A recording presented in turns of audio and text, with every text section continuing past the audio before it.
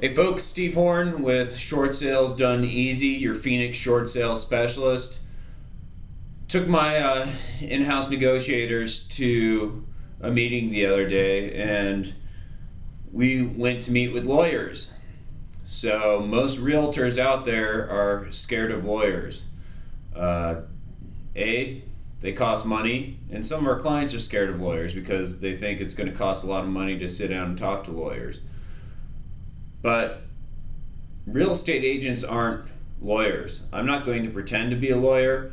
I cannot actively give you advice as it relates to real estate law. My job as a realtor is to provide you with the best information out there possible and give you your options. In doing so, I thought it was a great tool and time well spent to sit down and talk with Thomson Law Group. They're there to assist and take a look at your loan and see what risks you're going to have if you pursue the foreclosure route, or if you pursue the short sale route, or if you go loan modification. They're not there to do loan modifications. There's a lot of law firms out there who are claiming they specialize in all sorts of law, and oh, by the way, we specialize in loan modifications. Be careful out there, Mr. Consumer, because there's a lot of lawyers, there's a lot of realtors trying to get into this niche of short sales and loan modifications, and you just have to interview the right people. I felt that we met with Thomson Law Group and they provided us with a wealth of information. And basically their main point when taking a look at the short sale is the short sale really isn't a real estate transaction. It's more of an unwinding of a loan using an asset such as the property as a tool for the short sale process. So it's basically just pretty much an unwinding of a loan, but the asset is the property, thus enters the realtor. So, when we're taking a look at giving legal advice, there are risks in doing short sales. There are risks in the foreclosure. I have great information that I provide to my clients that can show you which route may be the best option for you to take, but ultimately I cannot advise you on which is the best legal route to take.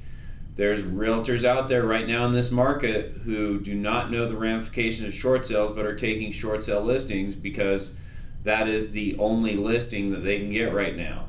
Remember, it's our job as realtors to go out and get listings and sell properties.